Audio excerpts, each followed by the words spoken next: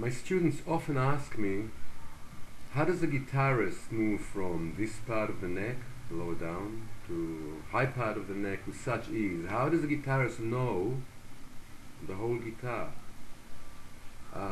We start off with 4 finger types. The 4 finger types revolve. One finger type leads into another, and pretty soon, it doesn't matter what key you're in, the whole neck becomes one finger type. I will demonstrate. This is the first finger type.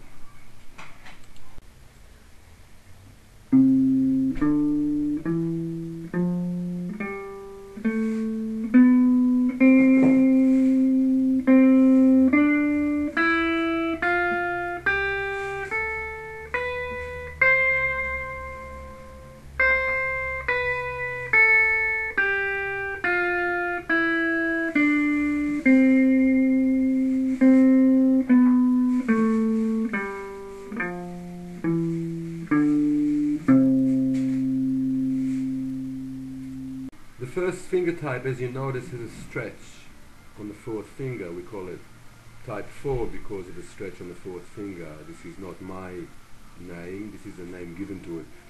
But actually we talk of it as C major in 5th position or something like that.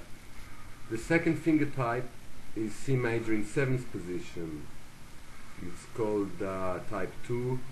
Don't know why. It has no stretches. Here it is.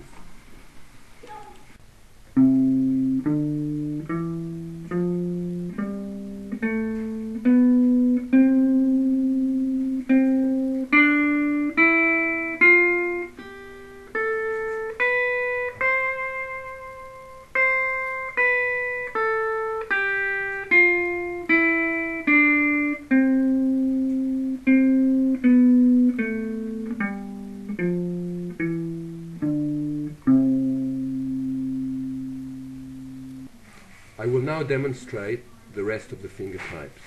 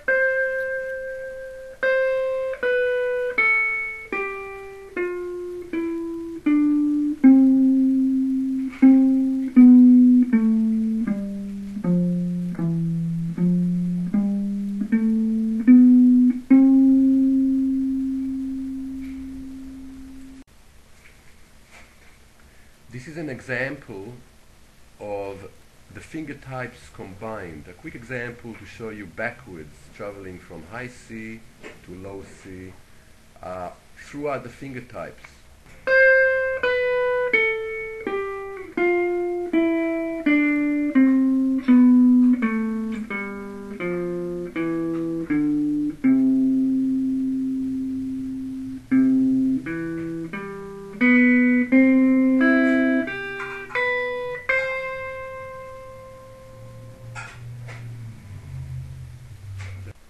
Very soon we have a 1 finger type throughout the whole neck.